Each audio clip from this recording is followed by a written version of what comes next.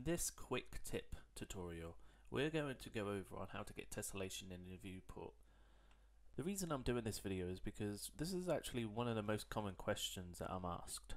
So I've got here a stone wall, just ignore the messy graph up here, and we're going to basically get tessellation. You can see right now we're using it's just a flat plane, there's no tessellation going on here, and a lot of people will get this and be like, oh, why is mine not like how you have it?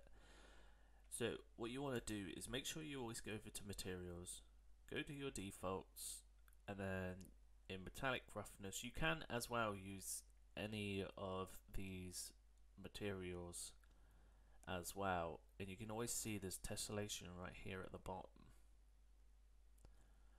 So you want to make sure that I'm using a metallic and roughness material here, so I'm going to use this metallic roughness, which is normally set as the default as well, and then make sure that my tessellation is checked. Now when I click this, my window typically here it changes.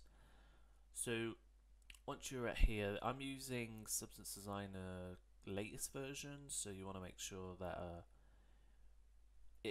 I believe this is different looking in some of the old versions, but it's not too different. You'll still see a height area. So what you want to do to get this tessellation is basically come down here to height, and then make sure that your height map is connected. You can see that we've got a texture here, and then we're going to just bring this scale up, and that controls the strength of how much tessellation you want. Now if your material looks like this instead when you're getting the scale, and there's not really much definition, the reason probably is because you're using this standard plane, and if we come over to display a wireframe, there's not a lot of information here. So what you want to do is come to high res, because there's so much detail, like you really zoom in, you can see it there. Hopefully that comes in alright on the YouTube.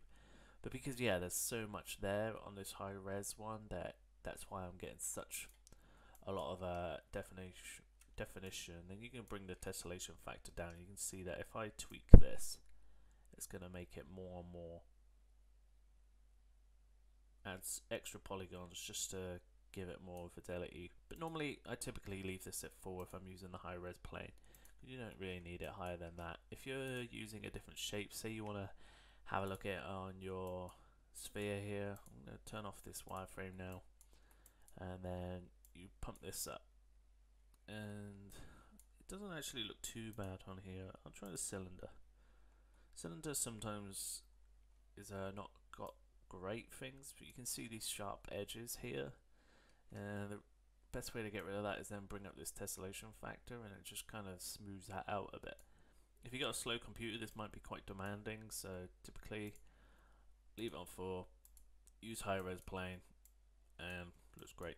So that's basically how you get that tessellation on. So thank you for watching, and I hope you found that video useful.